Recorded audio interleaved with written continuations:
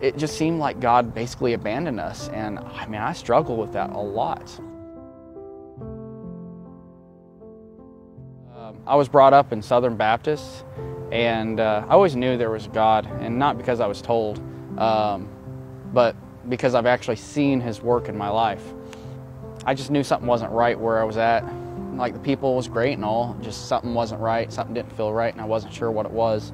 All around this town, I was bouncing back and forth from church to church, doing Bible study and all that good stuff with pretty much all of them.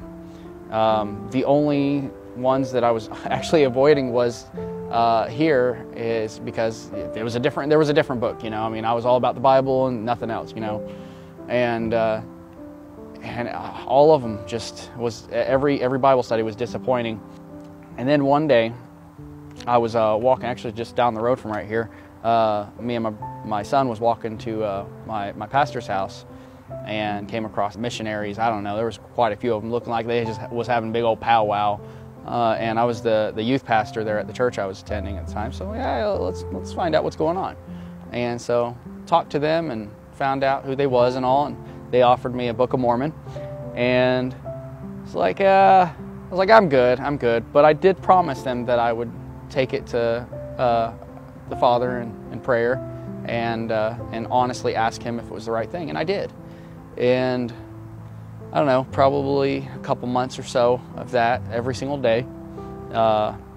Finally, I reached out and contacted them, and I was like, okay, I'll take a book. So I met two individuals, Elder Britton and Elder Fogg. They gave me a book. We chatted for a while, and I started my journey reading it. And one of the sister missionaries, you know, I was like, man, I still haven't finished the book yet, you know, but I still haven't found a discrepancy or anything. So she says, well, maybe that's your leap of faith. And so I was like, okay. So I just did a leap of faith, and I said, all right, I accept it, let's do this. And me and my family got baptized. I picked it up and I started reading. And I mean, I read the rest of the Book of Mormon.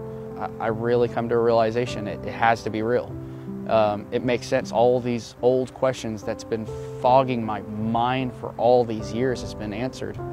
It just seemed like God basically abandoned us, and I mean, I struggle with that a lot.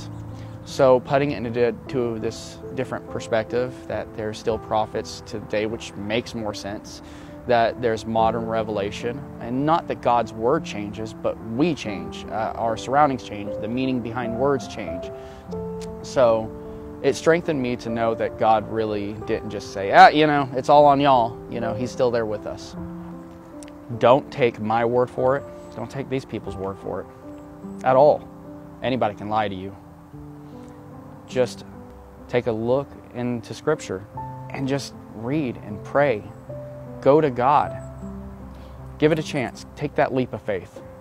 It's something that has to happen between you and God.